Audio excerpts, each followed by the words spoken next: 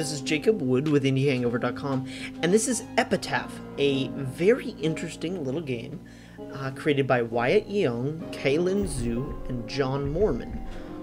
It's a game that we first saw at this year's Boston Festival of Indie Games, and for me it was the most impressive and most exciting game that I saw there. Epitaph is a game about spirits, and it's a game that plays two different concepts against each other and really comes out the better for it. So in this video, since Epitaph just went on Steam Greenlight, I wanted to show off how to play Epitaph and some of the character information.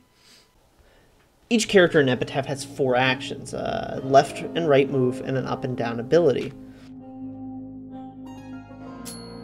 So here we're going to move Azim to the right with a B. Easy enough. A left move doesn't move you backwards, but turns you in this case. Now that you're facing left, I can use a left move to move to that spot. So now I'm going to move into the occupied space of another character because they're in the spot I'm going to move to. As such. Azim seems to be the kind of starter character in a lot of ways for Epitaph, and executes a pretty standard move. Attack the guy in front of you. Does 2 damage.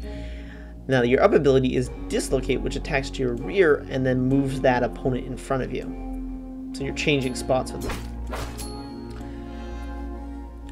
Here's where things get interesting. In Epitaph, all actions are performed in real time, but have a cooldown, so they can be chained together in a sequence, which you'll see shortly. So now we're dealing with the cooldown. And there's that. So now we can switch between characters with our D-pad.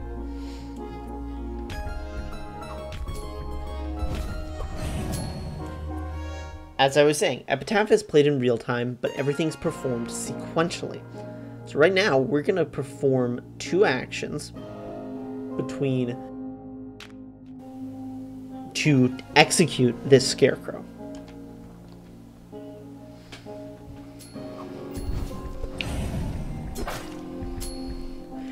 So we've got another guy here.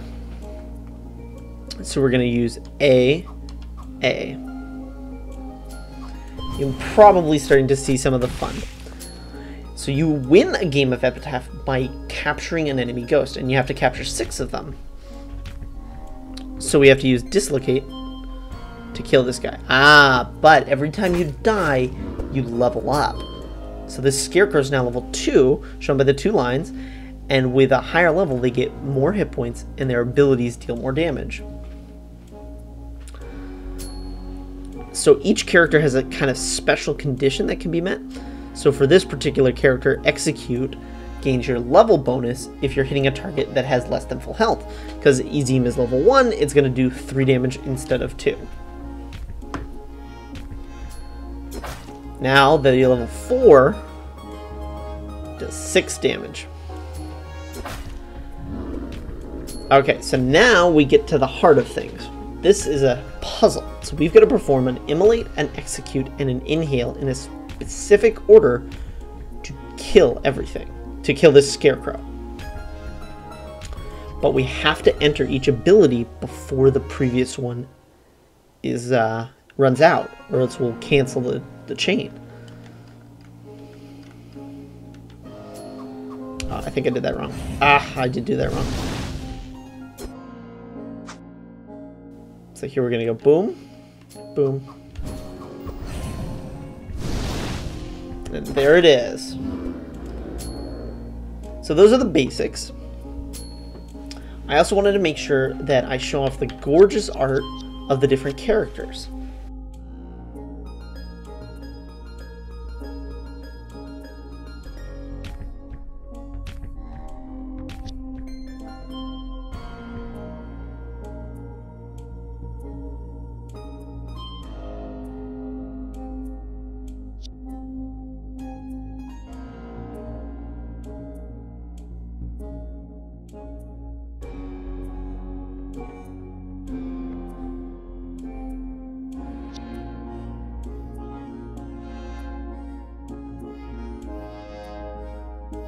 If you want to read the excellent little bits of lore for all of the different spirits and look at their abilities, pause the video. The art style is absolutely fantastic. This really low poly, very colorful art, and all of these spirits are really, really cool looking.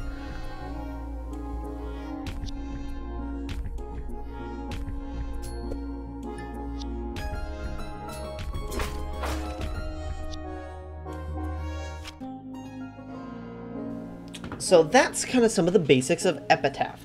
If you'd like to see more of it in action and learn a little bit more about the game, then I encourage you to check out the game's Steam Greenlight page. It's currently looking for votes on Steam Greenlight, and if you'd like to see this in your Steam library, then please vote for it.